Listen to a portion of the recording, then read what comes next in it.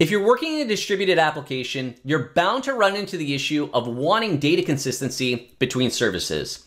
In this video, I'm going to work through an example to explain the design challenge, as well as different solutions on how you can handle communication and data consistency between services. Hey everybody, it's Derek Martin from CodeOpinion.com. This question and the use case and example that I'm actually using came from a question from a member of my channel. If you're interested in joining, get access to a private Discord server where you can communicate with myself and other like-minded developers, check out the links in the description on how to join. This video is brought to you by EventStoreDB, the stream database built from the ground up for event sourcing, CQRS, and event-driven microservices. For more on EventStoreDB, check out the link in the description. So here's the example use case that I was asked about. We have a system where there's kind of two boundaries that we're going to talk about. There's a payment boundary service, which is responsible for taking subscriptions from customers. So a customer signs up for a subscription, pays a certain amount of money, they get that subscription. And from there, you can see in the lower hand here, that's where the payment is dealing with a payment gateway, let's say Stripe, for example, and then it has its own database, where as people are signing up for subscriptions, you may kind of lapse your subscription or sign up for a new one, and you essentially have a balance, so the balance of what you paid for your subscription. You also have another boundary at the top listed here, which are for orders. And this is the idea is that when you sign up for a subscription, you're getting orders delivered to you, say daily. And those orders have a cost. So every time an order is shipped to you, we decrease the balance in the payment service. So this is kind of the context and the use case that we're talking about. So as well for this example, I'm making assumptions. I don't really have deep-seated knowledge about this system or this domain, but I got the overall gist of the question asked. One important note here as well is that like any type of subscription service, is that they do allow you to kind of lapse your subscription in case your reoccurring payment fails. Let's say your credit card expires that was on file, or for whatever reason. So what happens is when that occurs, they don't stop you sending that order daily to you. Let's say there's kind of a 2-day grace period where if your subscription lapses and you have no money in your balance, they'll still send you an order for 2 days and probably notify you that you have to sign up again. And once you do, then that balance will be decreased by the 2 days that you actually missed. So that's an important factor as I work through this example here. All right, so here's some workflow that we have, is that we have a client that's gonna continue their subscription that's lapsed by say a couple days. That means that we have a couple orders that we essentially haven't paid for yet. So our client hits the payment service and continues their subscription by say providing their credit card details. At this point, we hit the payment gateway, whatever that may be, charge the customer's credit card, then we update our database with probably likely that transaction, some transaction ID, and update our balance in the database. From there, what we're doing is we're publishing an event to the broker that the subscription has been, say, renewed, and that order service is subscribing, is consuming that event. From there, what it's doing is that it's looking at its database to understand, okay, what are the orders that I haven't been paid yet? So it looks at the database, sees, okay, there's 2 of these orders that haven't been paid yet. So it's then making a synchronous call, blocking call. This could be an HTTP call, gRPC, whatever the case may be, some type of blocking RPC call to the payment service saying, hey, I have these 2 orders that you haven't paid for. So go to your database, reduce the balance on hand that you just added to it because there's these 2 orders that you haven't paid for. Once that call's done, then the ordering service can then update its database saying, okay, yeah, these 2 orders now, we're good, we're complete, they're paid for. So the member of my channel that asked this question really had kind of 2 concerns. The first was, as you can see, they're using events, so they're using an event-driven architecture, but they were concerned, well, aren't we kind of going against the grain here now that we introduce an RPC call? So that was one of their concerns. The second one is, as I mentioned in the beginning of the video, is about data consistency. And that's because that RPC call that we introduced from orders to payments, when payments decrease the balance in its database for those 2 orders that were outstanding, once that blocking call was completed, orders at that point needed to update its database saying those 2 orders were paid. But what happens if there's a failure?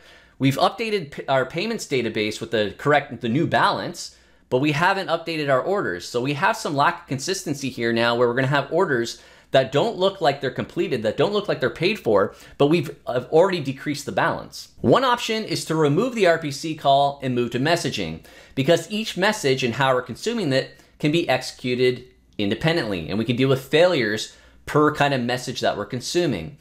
So, and that's because with messaging, you just have more ways and more resilient ways of dealing with failures. You may want to do an automatic retry, you could do some exponential backoff, and if a message keeps failing, you could just move it to a dead letter queue and deal with it separately. You're not actually losing any of the workflow if there is a failure. You still have that initial request as a message. So what that looks like is when our client is renewing their subscription, we hit our payment gateway, we charge the customer's credit card, we update our balance and set the transaction. Then we still publishing our event saying the subscription was renewed. Our ordering service is consuming and subscribing to that event. And at this point, when it's looking at its database for the orders that have not been paid, it then, instead of making the RPC call at this point, it can then send a command to our broker to a queue that our payment service is actually consuming. So now this payment service is going to get that command, that message that the ordering service sent, and it can deal with updating the balance for those two particular orders. At this point, there's different variety of ways you could do this. It could be a reply or it could be an event, but let's say it's a reply using a request-reply pattern. I'll have a link in the description on how this works with asynchronous workflows. But we're sending a reply back to the ordering service for that specific message saying, yes, I've completed the updating of the balance of these two orders. The ordering service can consume that, understand it's these two particular order IDs, and now it can update its database.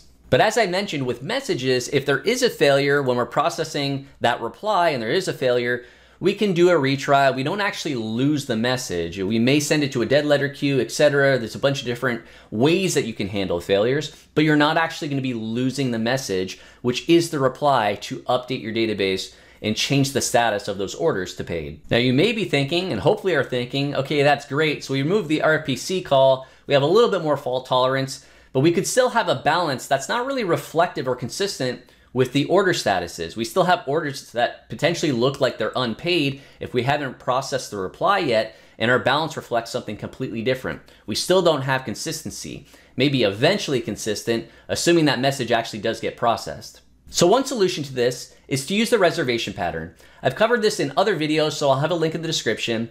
But the idea is that you're creating a time-bound lock on some type of resource.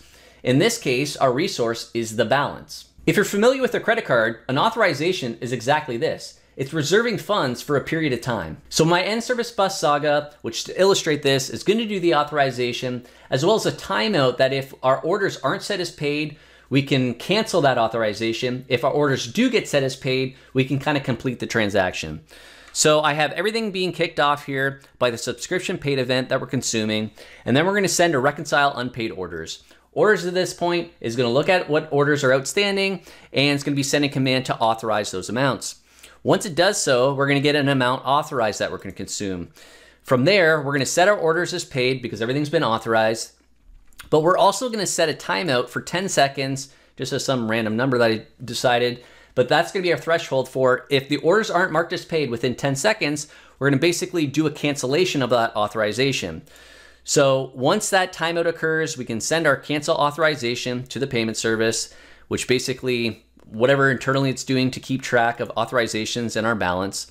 And then if the orders actually are set as paid and everything worked with it, then we can complete the authorization to as well update our balance. So now we're consistent with what our orders say and what the balance is. Now there's one more solution, which I think actually might be the best solution, which is not to have the issue of data consistency in the first place. Meaning that we have this orders that has a status and we have our payments on the right, which has a subscription, which has a balance. And these are what we're trying to make consistent. Just remove the need to have them in two different boundaries. Why exactly does the ordering boundary, that particular service, care about the status? I'll get to that separately in a second here. So let's move the status out. So what happens is now orders doesn't have the status in the ordering service, but we're taking the concept of orders and recording that as well on our payment side.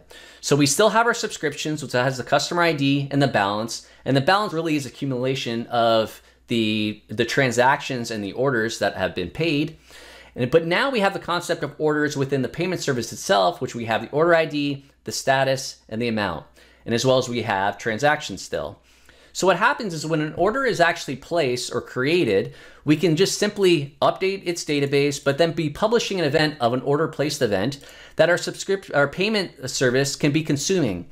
It then can record what the amount is, the order ID, and then at that point, mark it as just unpaid.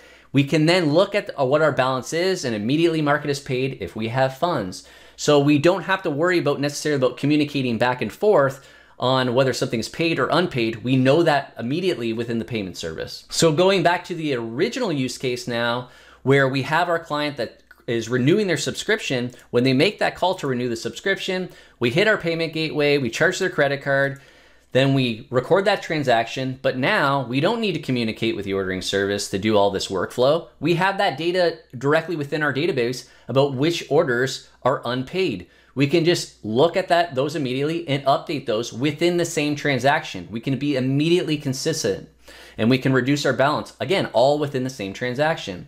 Now, if we do want to provide the ordering service with information about what's paid and unpaid, we still can create an event and publish that to the broker and then have orders pick that up and then update their local database. But at this point, the status itself of an order is owned by the payment service, not the ordering service. So why did the ordering service have an order that owned the status? And then we had to do all this communication.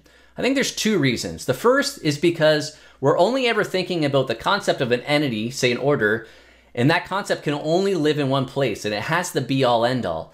But it's not. It's really about taking that concept and the data behind it that we really require in other services for rights and for consistency. The second is because we're thinking about oftentimes about queries and how we want to display data. We're often thinking about, okay, well, the ordering service owns everything about an order. It's got to be able to show that it's unpaid or that it's paid, etc. When really we can compose that data from multiple different services. And that's exactly what some of my next videos are going to be talking about, is doing UI and view composition, where you have data in multiple different services and you want to compose that into a UI or some type of response to the client. So make sure to subscribe if you're into these topics. If you enjoyed this video, please give it a thumbs up. If you have any thoughts or questions, make sure to leave a comment. Thanks.